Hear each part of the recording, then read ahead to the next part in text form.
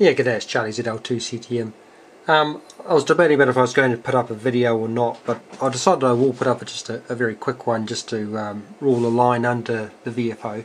I came home from work today and quickly flashed up a common collector buffer followed by a common emitter amplifier to put on the other side of, or the output or the point of the Franklin Oscillator.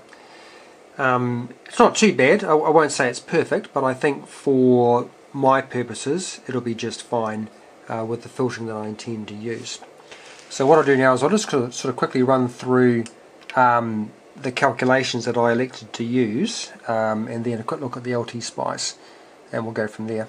There was a comment in the previous video about, you know, what's the point of what I'm actually doing, and I guess just a reminder that none of these videos are tutorials, none of them are, you know, this is how you do things. Definitely not. This is purely about me just playing around with the soldering iron here, and you know, hopefully encouraging others to give homebrew a go.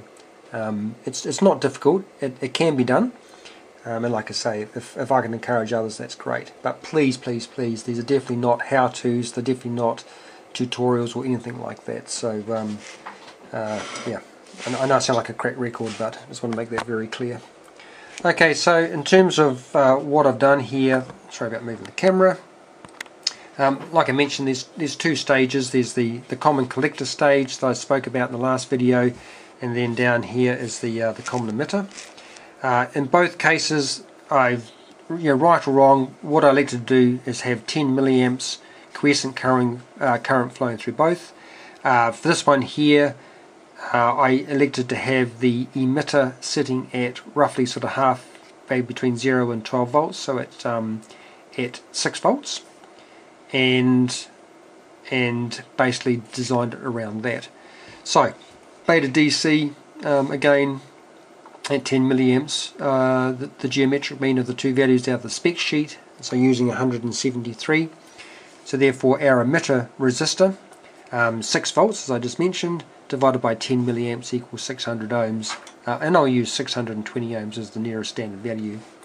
R2, the bottom of those two resistors, I tend to work that one out first, will be the emitter voltage plus 0.6 divided by 10 times the base current. So we want to have at least 10 times the base current flowing through this voltage divider bias here, to make it what I always remember when I was going through my training years ago, is it makes it a stiff voltage regulator, not voltage regulator, voltage divider.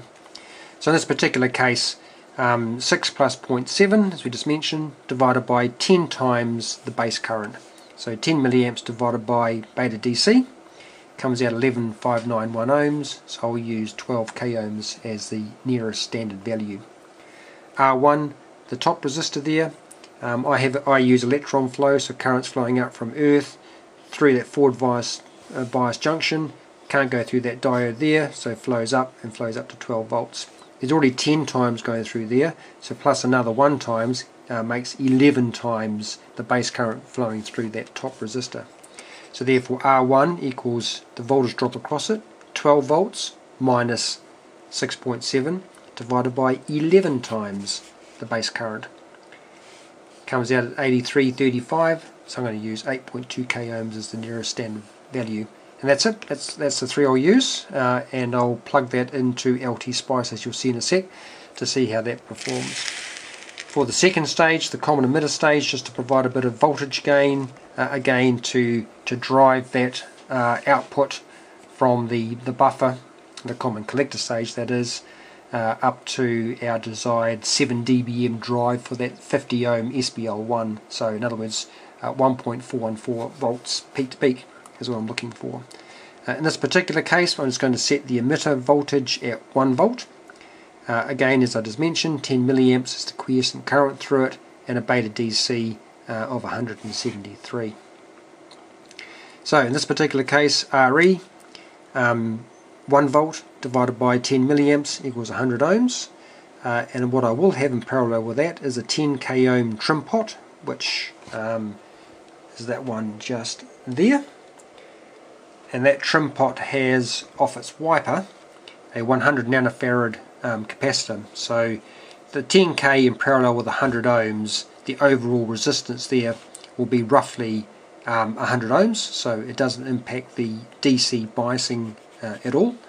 And then by varying that trim pot up and down, I can vary at what point that 100 nanofarad capacitor sits, or how much of that 100 ohms roughly total resistance is getting bypassed, which then effectively drives or changes the voltage gain for the overall amplifier. So that's the whole idea of that. That then allows me to set that 1.414 volts peak to peak.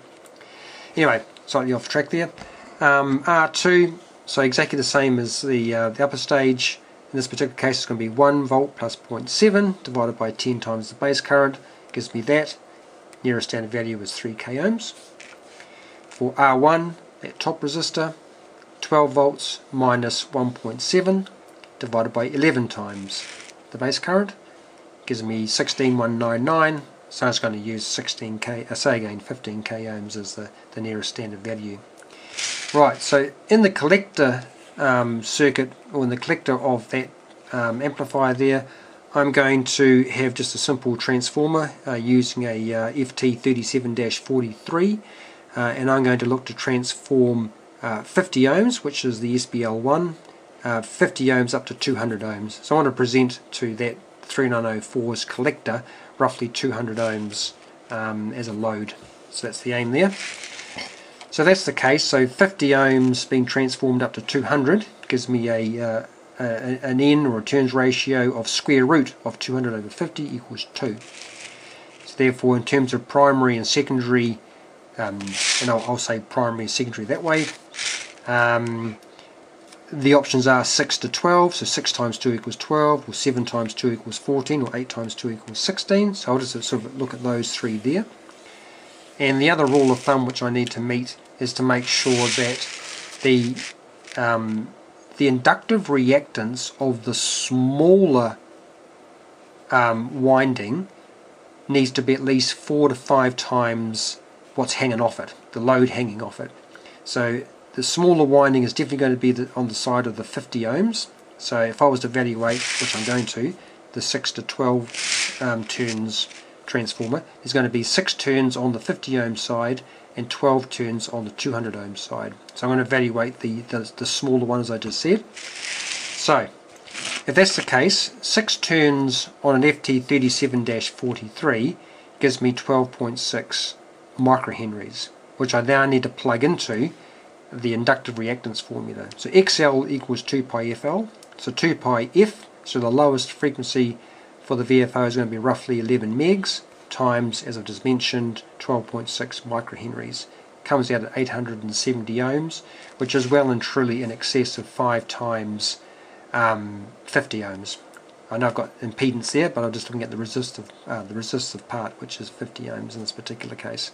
So I can double tick that one.